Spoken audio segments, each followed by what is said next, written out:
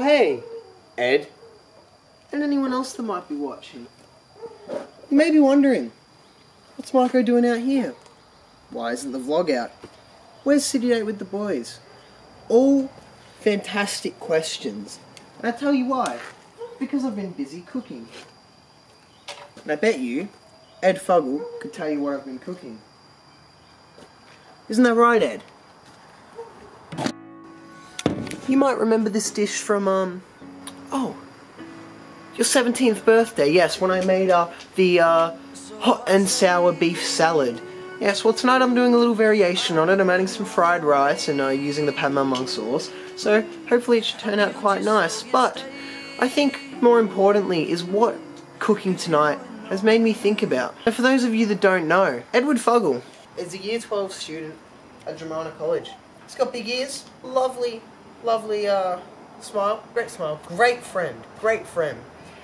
But recently I've gotten to thinking, and I just think that, you know, maybe Ed just needs to be knocked down a peg or two. Now, for those of you who are unaware, me and Ed have had a little feud going on for a little while, just a little feud, over who can, it started out with who can just cook better steaks, and I think what Ed would like to say is that's what it's still about, but if he's saying that, he's wrong, because he's challenged me with a plethora of dishes. Granted, they've all been meat related, but not all entirely steaks. And that's where the problem comes in, you see. I will openly admit, Ed makes a better steak than me. Ed cooks I wish I could cook steaks as well as Ed can. But to say he's a better cook than me,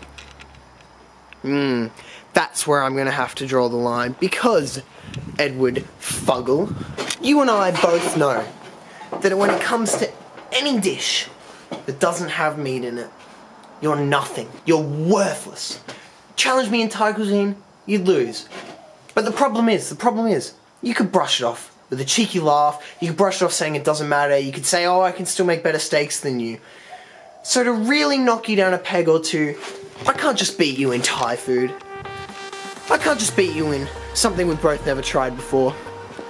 I'm challenging you on your own turf, Ed Fuggle. You and your big grin and your big ears are going down, because I challenge you term 3 in the first 2 weeks back to a steak cook-off at school, on school barbecues, on the school basketball courts. And if you decline, Ed Fuggle, I suppose it just means I make the better steaks, don't I? And I suppose it means I'm the better chef in the end. And really, nothing you ever say can deny it, because you ran away from this challenge. Now I'm not saying we could get away with this, because we probably won't be allowed to do it. But I'm saying that for you to not accept is pretty much an admission that I cook way better food than you ever will. So, look, Ed, that's terrible lighting, but take it or leave it. On this day, what day is it? I think it's like the 21st. On the 21st of whatever month it is, I challenge you, big ears, Nathan Burns called you Jesus Christ, Ed Fuggle, to a steak-off on school property to prove once and for all that maybe your ego's a little too high for your admittedly very tasty steaks. Because I'm coming for you, Ed. I'm fucking coming for you, mate. No, actual for real. Who turned off this fucking gas canister? This is ridiculous. Hold on. Victor! Yeah, I can't get the, can't turn this on, Victor. Oh yeah? Yeah. Yeah, what? How'd you pull that off? Wait, was it open that whole time? Oh. What?